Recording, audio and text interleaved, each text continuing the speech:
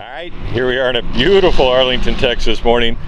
A little bit breezy this morning, definitely muggy and hot. We're going to walk around and tell you about a really nice 1966 Chevy 2 Nova SS hardtop coupe.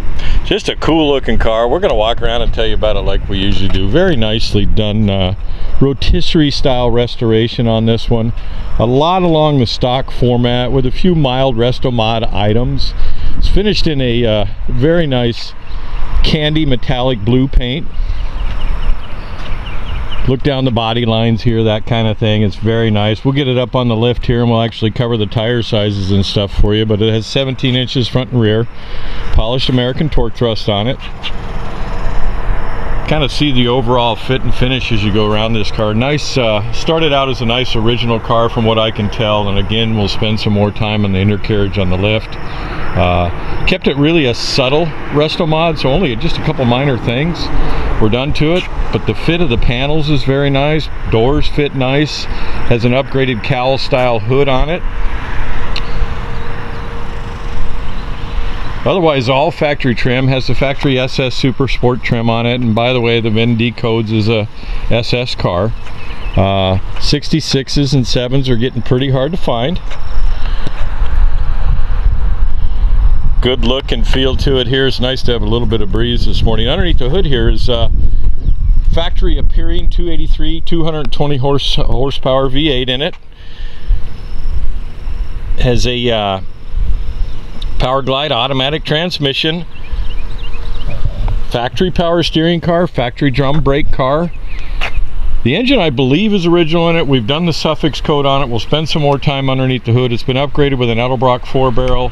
The factory original 4-barrel intake is in the trunk of the car, and the factory original air filter. If somebody was tendency to go that way, I'd go probably the other way with this car. I'd do a little few ads here, that kind of thing, but it's hard to get a good start with the body on a car like this. It is a very, very straight, again, excellent fit body panel car.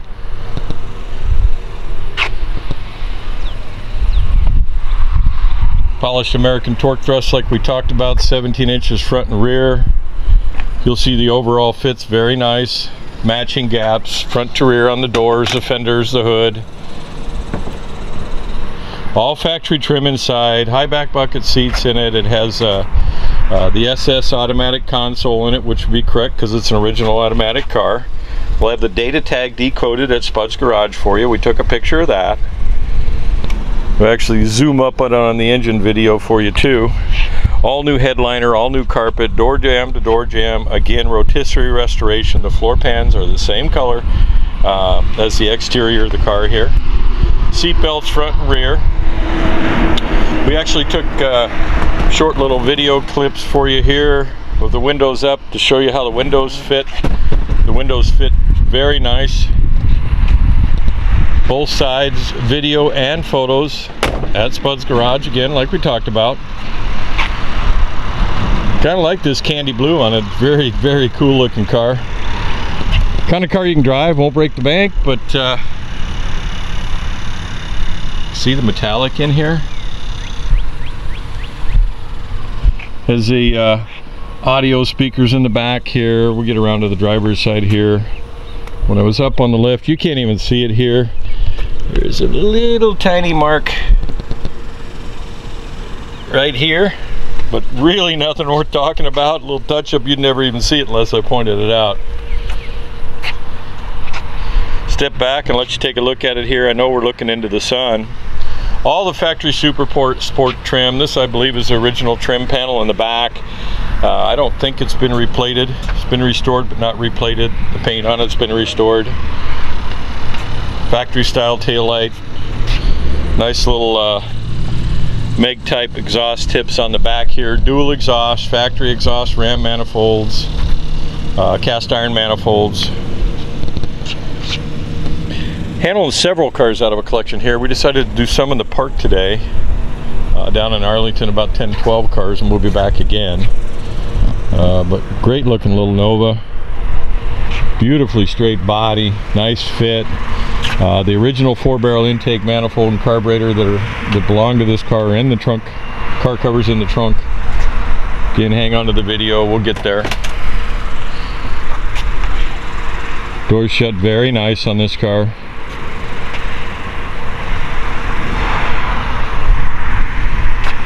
Kind of blank canvas if you wanted to take it to the next level with some resto-mod items.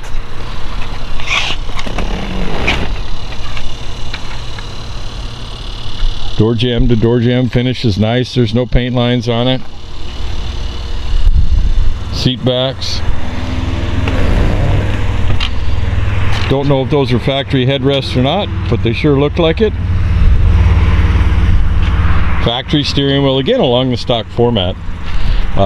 It usually generally has idiot lights, but it's got a couple gauges underneath here to help you out. A little bit of extra cooling underneath the hood. Drove this car down here, runs and drives great. Looks like a custom auto sound radio. We never fire up the radios, but there's speakers in the back.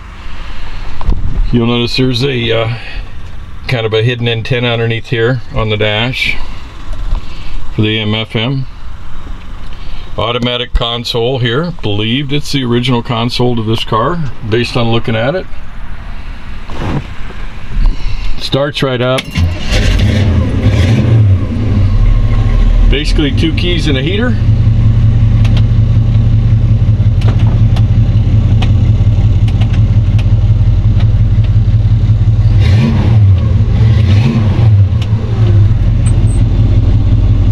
Try to get the wipers working there. Nice sound to it. Again, just not an overdone car. Factory VIN and rosette style rivets around where the VIN tag is. Hang on to the video. We covered this one really nice up on the lift for you. And the engine compartment, trunk. Alright, we'll get you underneath the hood. The cowl style hood here is an aftermarket. Nice finish throughout. The body tag is here. We'll have a photo of that at Spud's Garage. You can see the finish as we go around here. Delco style battery. Underneath the hood here, engine wise, is a 220 horse 283 V8. We have the suffix here. We're going to go back to the shop and check it, but probably I believe this is the original engine of the car, but make sure you go to Spud's Garage for clarification. The original intake manifold and valve covers are in the trunk of this car. Factory ram horn style exhaust manifolds. We'll actually have it on the lift here for you. Heavy duty big radiator in this little girl. Has a flex cooling fan up front here. Also has additional cooling fan here, so if you're in a hot climate. Has an Edelbrock Performer EPS intake manifold with an Edelbrock 4-barrel carburetor on it. Factory style distributor. I have no idea whether it has Pertronics in there or not, but that's an easy if you like. More along the OEM style side. It runs really nice. We'll fire it up here for you and give you a feel. Factory power steering. You notice the power steering pump down here low. But rotisserie style restoration, which means this has been finished, all the floor cowl down underneath the car. So make sure you hang on to the undercarriage portion of the video. We'll fire it up here for you. Okay, we're going to reach in and fire it up here. Fires right up, runs very smooth.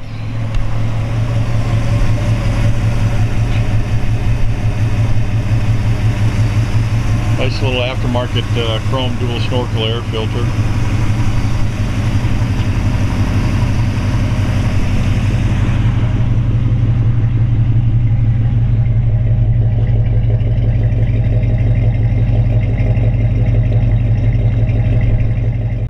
Alright, we're going to fire it up here for it and take it a little spin deck to the shop.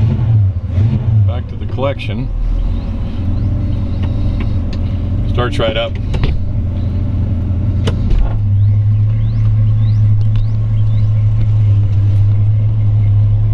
Power steering's nice. Got the windows down, so we're about to get noisy here.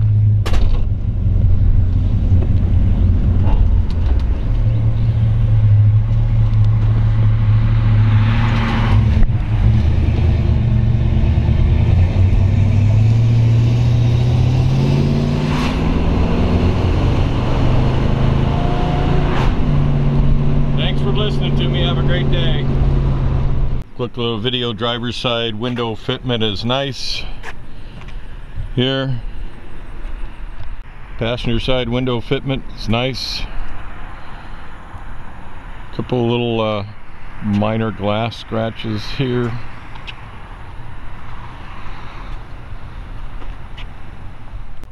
Alright, we'll get you in the trunk here. Same candy blue finish follows all the way throughout this car. Deck lid, trunk, under hood. We've already seen that. As far as we know, it was an originally equipped, we're going to check the suffix code on the engine when we get back. Originally a 220 horse 4-barrel equipped car, Power Glide automatic. This is a 4-barrel intake manifold, the original. I'm not going to lift it up, but I've looked. It's a 4-barrel cast manifold, original valve covers. This is the intake manifold box for the Edelbrock that's on it. Has a full-size spare with jack assembly. Trunk pans are nice. Inside of the quarter panels, everything's Zolatone, very nice. Pull this car cover out here so you can peek at the other side.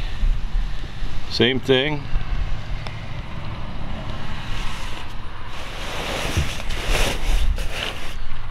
Good solid little car. There you go.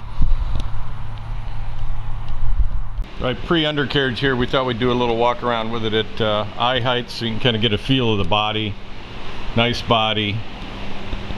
This candy blue is very nice. Polished American torque thrust wheels and tires on it. They're 17s on the rear, 225 45s in the rear. These rockers.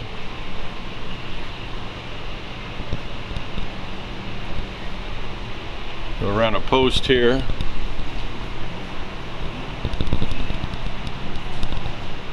Bird's eye view. We'll get the tire size here.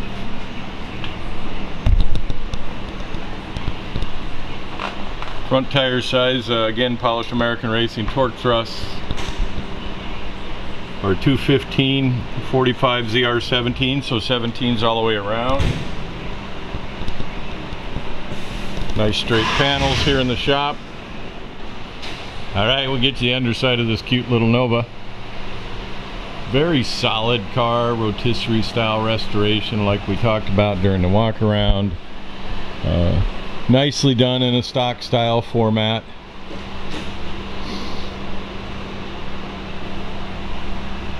Looked over all the metal on it. All the rockers appear to be original. We'll go up here to the sides and cover that from you. And the floor pans forward of the trunk pan appear to be all original of this car. Typical trunk pan replacement. They get water in them. But rotisserie restored with the candy blue floor pans, just like the top of the car. All the factory pinch welds along both rockers, inner and outer. We wander back, we'll get more into the equipment. I wanted to cover the floor pans here. See the factory style drains here in the floor pans.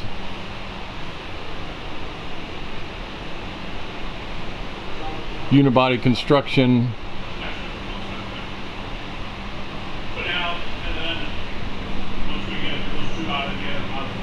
As factory, very much restored in its factory style format. So it has factory power steering on it, has factory drum brakes on all four corners with a polished aluminum disc on the outboard. So from the outside, styling.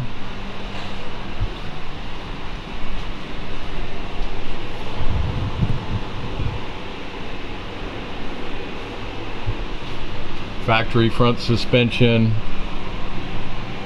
Again, rotisserie style. This is the bottom of the 283 Chevy V8. That's a Power Glide automatic transmission right there. Would have been factory in this car with the factory SS console.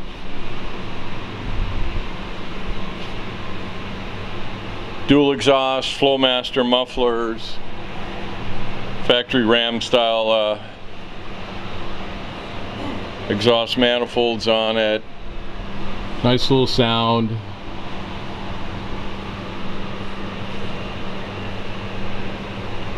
Has air shocks in the rear, so you can give it that 70s jacked up look if you want to throw some air in it, or if you're throwing passengers in the trunk.